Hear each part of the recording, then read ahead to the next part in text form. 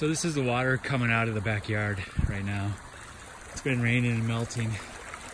I'm on top of a hill, so God forbid that we lived in a lower area, but it is coming down real fast. I had to dig a trench from the backyard to the street. Oh, it's so deep.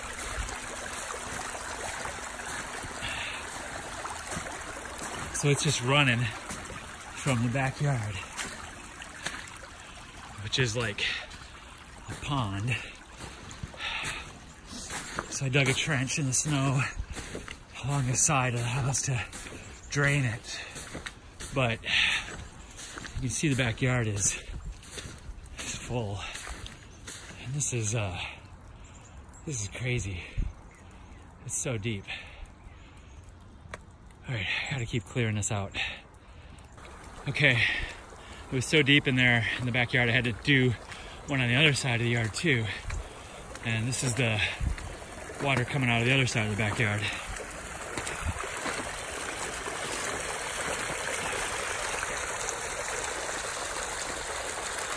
There's a lot of water back there.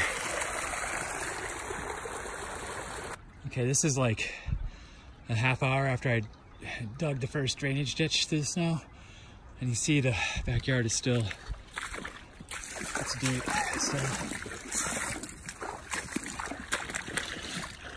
this was all water this morning, so I've already drained quite a bit of it, but there's still a lot left because underneath the snow it's all water. The water's been running for, it looks like about 45 minutes now. And it's still over the top of my boots here. And if I go further back, all this snow is just a cover, because it's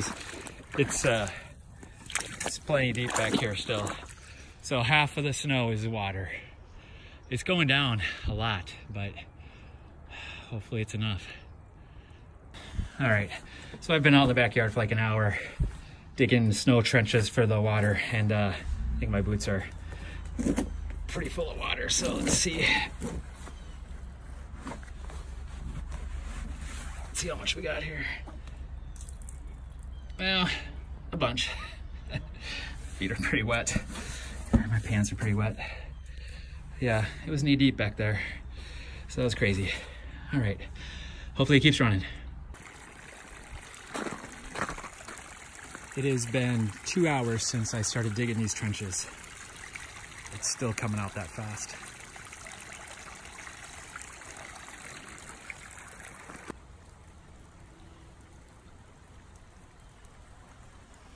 I wonder how many swimming pools worth of water that was, or still is.